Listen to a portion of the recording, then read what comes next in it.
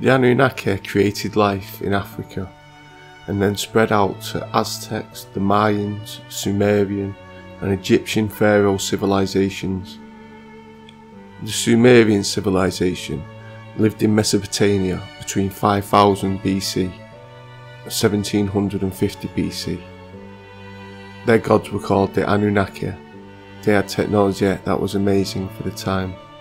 Their gods were called those who from heavens to earth came. The Anunnaki genetically engineered humans to be their slaves, spread out across the globe. They also drove the Neanderthals to extinction in Europe because they made the best slaves. The Baltic Sea anomaly was found in 2011. It's shaped like a spaceship and it has a 1,000-foot trail. The Nebra sky disk is one of the oldest known representations of the cosmos, and the Pleiades are represented in the top right. This was created in 1600 BC and it's from Nebra, Germany. This part of the sky must have been very important to them. The Pleiades are represented by the bull, and early Europeans knew where they came from. Head binding is always done in Anunnaki controlled territories. Like I said before, the Anunnaki created humans for slave workers. This is the Sumerian creation myth, the Greek creation myth and also the Egyptian creation myth. When the Pleiadians came to Earth around 2000 BC, they was called the Heibiru or Hebrew by the Anunnaki. The first invasion failed with many prisoners taken. In the Turkish military, Pleiades means an ambush, so maybe they're giving us clues. This is represented by the taming of the bull in the Gilgamesh epic.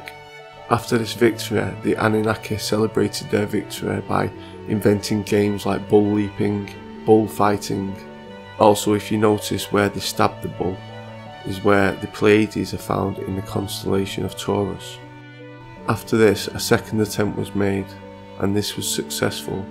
They rescued the Heibiru or Pleiadians from Egypt, but in this second war there was weapons of mass destruction used. Evidence for this can be found in the Sinai Peninsula. There is more evidence for a nuclear war in the Sumerian text. They described nuclear weapons being fired from Africa. A spaceport called Babel destroyed. This story is also told in Norse mythology as Ragnarok. Ragnarok in Norse mythology was the predestined death of the Germanic gods. Ragnarok in Norse mythology marks the end of the old world and the beginning of the new current world. Loki is always depicted differently to the other gods.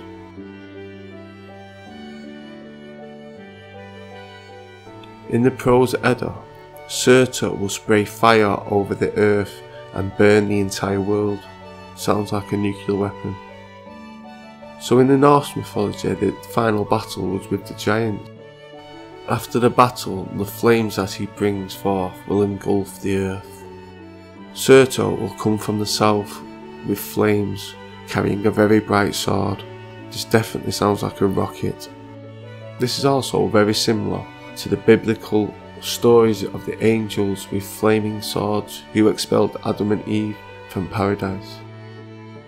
Giants are also mentioned in Deuteronomy, a people great and many and tall as the Anakims, but the Lord destroyed them before them, and then they succeeded them and dwelt in their stead.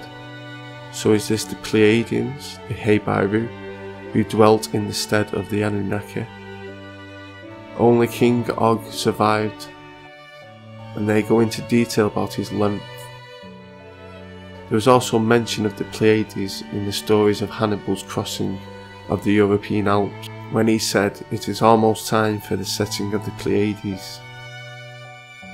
Alexander the Great also observed UFOs in a battle. Gleaming silver shields swooped down and made several passes over the battle. Alexander the Great's story is also told in Islam, Dal-Kuwari, and the story of Gog and Magog. Notice Alexander is depicted with horns on his head, and also a bull on the horse's rear.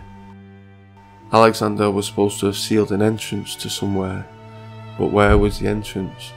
But when the promise of my Lord comes to pass, he will make it level with the ground. pouring molten brass down some sort of cavern to block it up, it seems like. The legends of Gog and Magog are also told in the Alexander Romance, which is a story of Alexander's life, but mythological. Goth and Magog are kings of the unclaimed nations, blocked from returning by his new wall. Gog and Magog are said to engage in human cannibalism in the romances. So who is Gog and Magog? Gog and Magog, according to Romanized Jewish historian Josephus, are the Scythians, the Huns, Kazakhs, Mongols or other nomads. The Huns and the Scythians united to try and take Europe from the Pleiadians, but failed.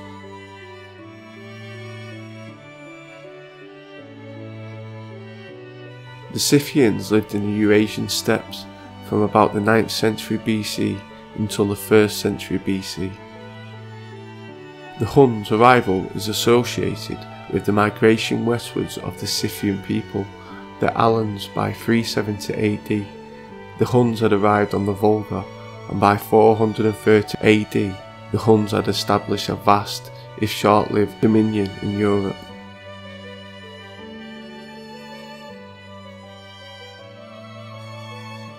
Attila the Hun's empire fell in 465 AD. The Khazar Empire went from 460 AD to 965 AD, and the Akhenates from 1000 AD to present day. The Anunnaki was masters of DNA manipulation, were the Mongols an Anunnaki cloned army. Is Allah the god of the Bible, or is Allah the moon god of ancient Arabia? After the Anunnaki fled the earth, there was apparently a moon base they went to. Is this why you see so much moon worship in Islam? They pray while bowing towards a meteorite in Mecca. The Muslim holy month of Ramadan starts at the sighting of a new crescent moon. Islam seemed to just spread from nowhere. This was all going on at the same time, the spread of Islam and the spread of Christianity. Attempts were made to take back Europe from the Pleiadians, the French Renaissance, the Bolsheviks.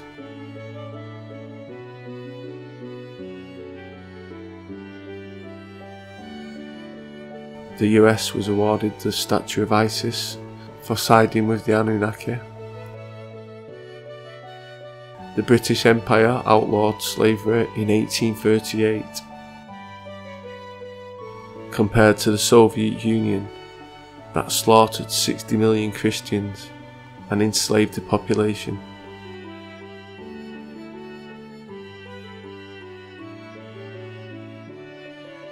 The Nazis were given highly advanced technology by the Anunnaki, and the Pleiadians give us Nikola Tesla, and he invented the precision approach radar which won us World War II.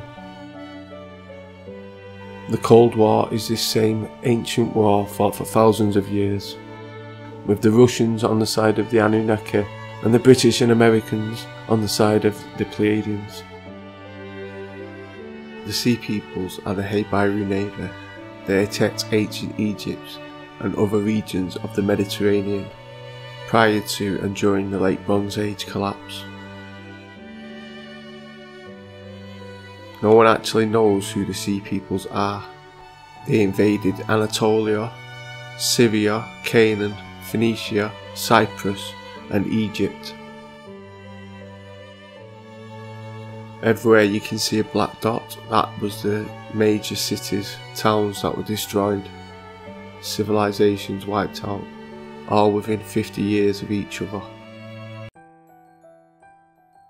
The Sea Peoples were recorded in Homer's Iliad and Odyssey, and the Book of Joshua and Judges in the Old Testament. They are depicted with horns on the head.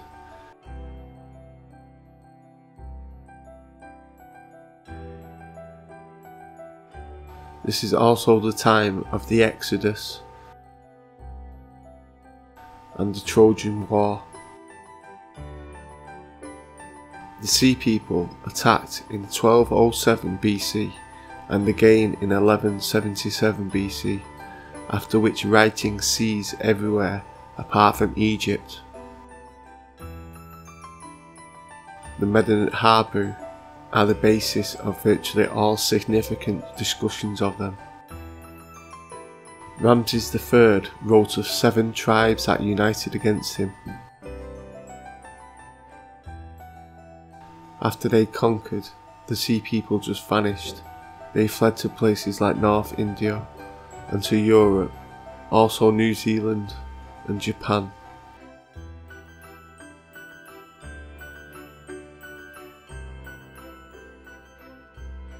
In 1200 BC, all these empires start to fall. The Canaanites, the Egyptians. The Dark Age, it takes 200 to 300 years to recover from this ancient nuclear war. Around 1100 BC to 800 BC is the rise of Greece.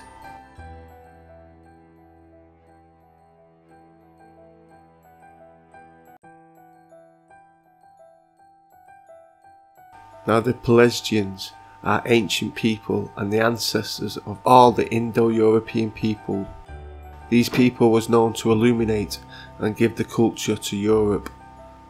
About them is known little, or better to say nearly nothing.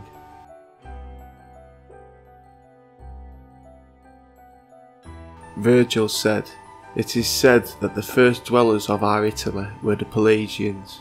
Homer mentions the Pleiadians allied with the Trojans in the Iliad. He also mentions the Pleiadian Zeus of Dodona in the Iliad.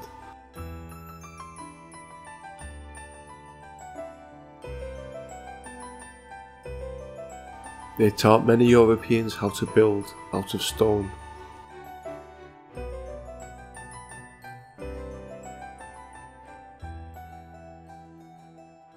Pleiadian has come to mean, more broadly, all of the indigenous inhabitants of the Aegean Sea region and their culture, but they was Hellenized by the Greeks.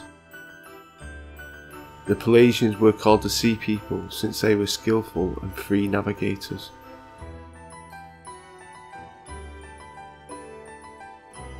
The Pleiadians are also mentioned in the Odyssey and in the Iliad.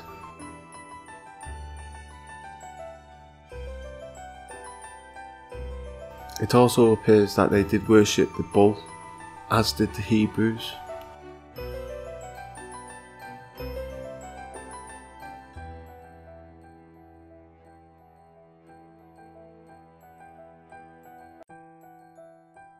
Also at this time there was a lot of rape going on.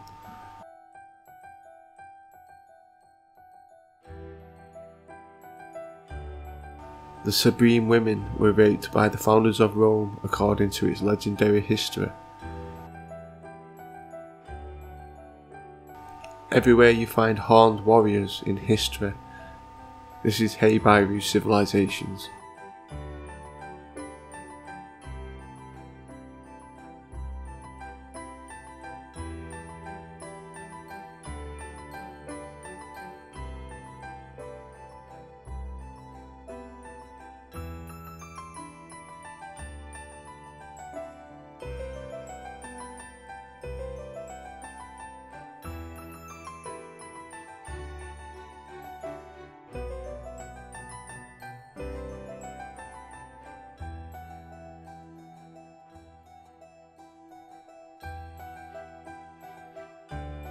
The Persian army was rumoured to number in the millions.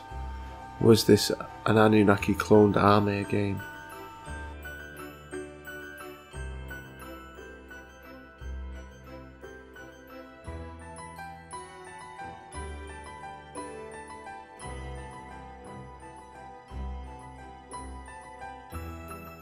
The term Brahmin meant originally one possessed of Brahman, a mysterious magical force widely known to modern anthropologists by the Milesian word mana.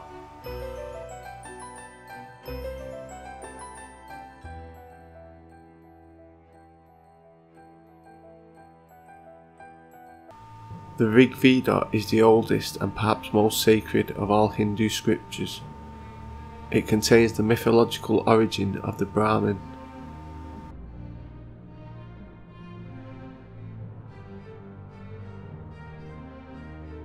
The Mahabharata is one of the major two Sanskrit epics of ancient India.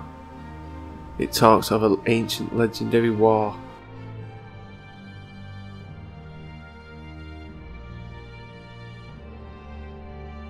Brahman is the core of the entire universe, so can be considered the nucleus, hence Brahmastra directly translates to nuclear weapon, the effects of which are described here.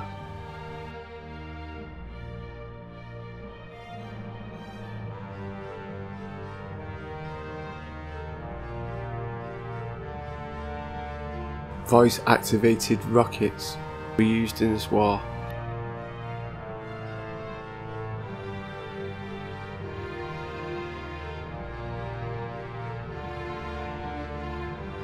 And artificially intelligent flying saucers.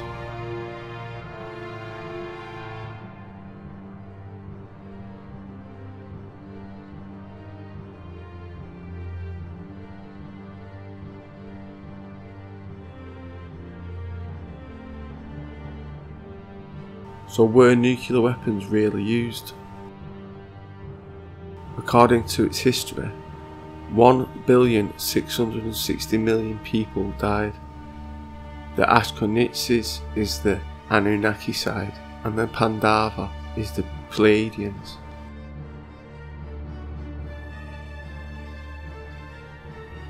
A Sumerian tablet found in Iraq describes when Enki launched the nuclear weapons.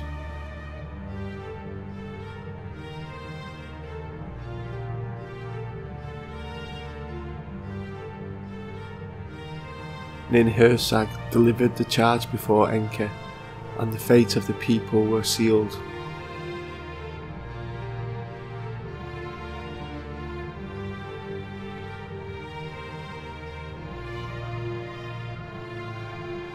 The Sumerians referred to their gods as Din-gur, which when spelled out resembles a multi-stage rocket.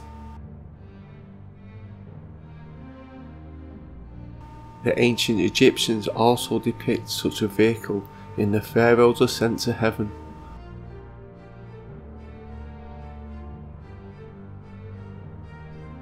The Amarna tablets of the Hebrew conquest detail exactly what was going on.